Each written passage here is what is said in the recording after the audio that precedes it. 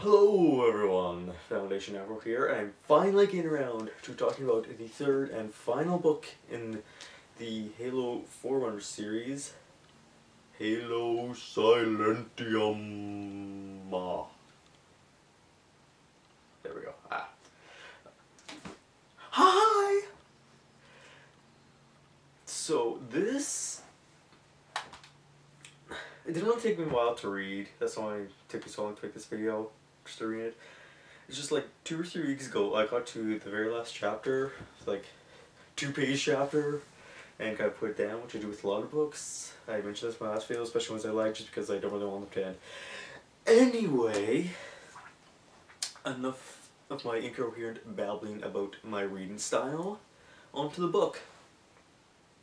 I must say, this was an excellent story, and well written. It kind of made up for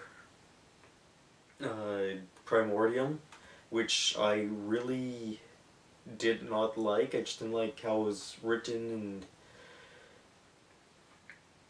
that was the big part, and kind of just how it moved forward I wasn't that big a fan of. But this kind of fixed it. This is a lot more like Halo Cryptum, the first book in the series. One of the things I really liked about it was actually just the perspective. It was kind of a first-person omniscient, if you will.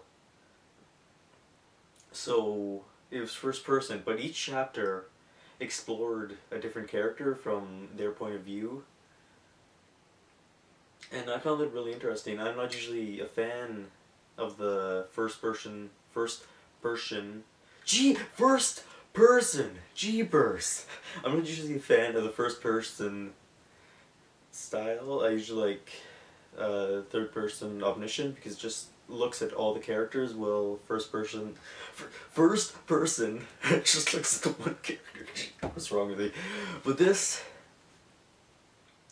kind of took the best of both worlds, because you could look at all the characters like third person omniscient, but you could look really deep into a single character like first person. There we go. One of my favorite parts of the story was the librarian when she went to that world with all the ancient Forerunners,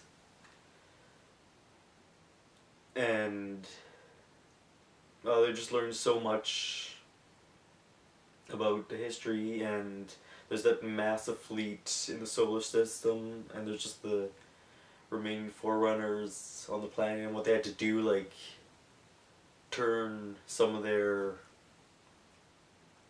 friends and like other Forerunners into game animals, so they would be able to have food to eat. And like, it was pretty much a lifeless planet when they got there, but everything on it now, the animals, the plants and everything, were all like Forerunner things that they put there so they were able to survive. That was really neat. Just showing how the war ended, I liked.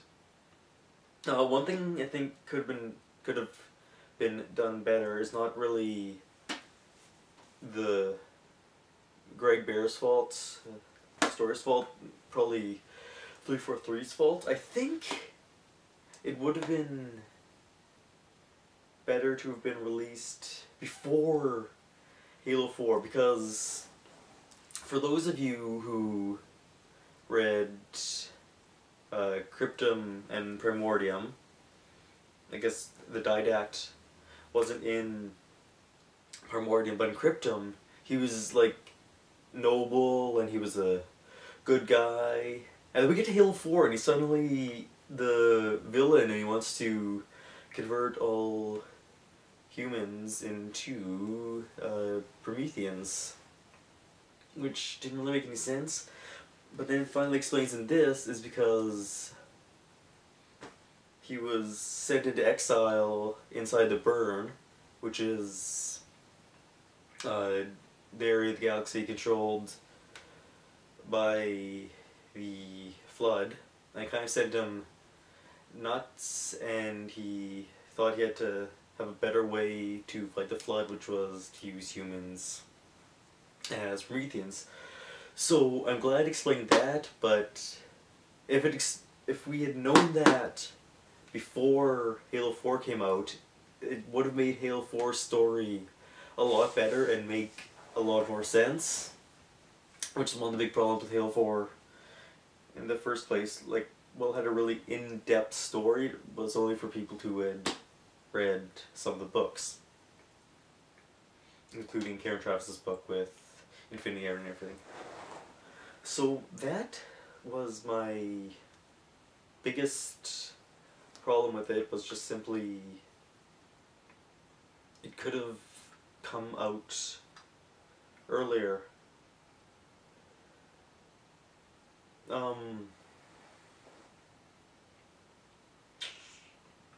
Yeah, but a great detail into the end of the Forerunner War,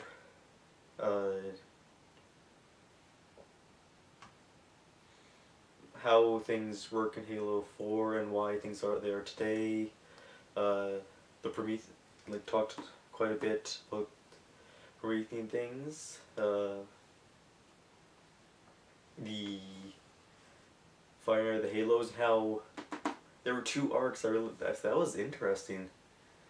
Like, there's the greater arc in the galaxy, then there's the lesser arc, which is the one we see in Halo 3,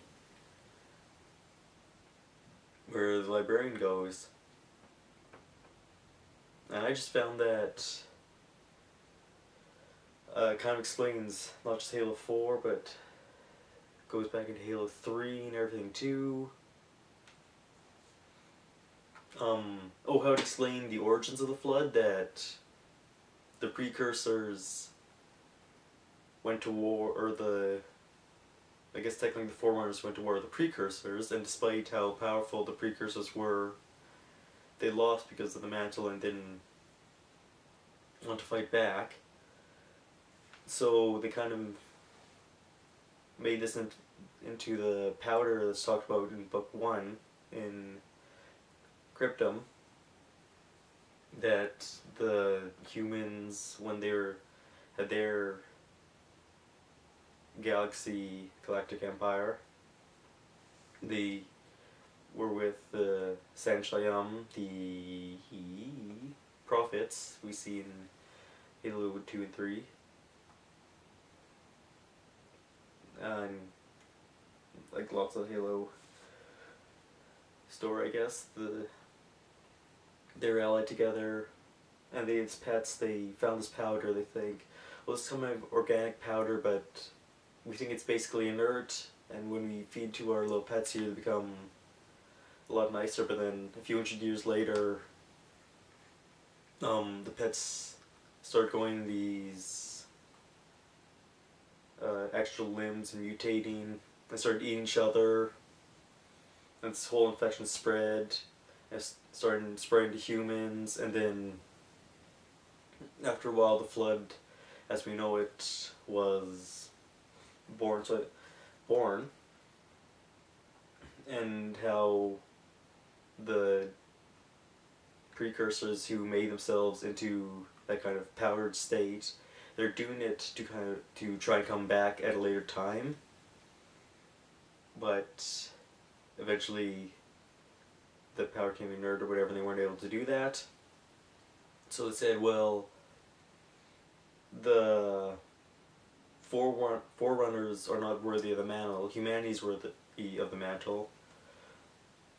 So we are going to use this powder to create the flood and destroy the Forerunners, which is what they did. So yeah, I think it's a really good book. Oopsie doopsie, I forgot to say spoilers, didn't I?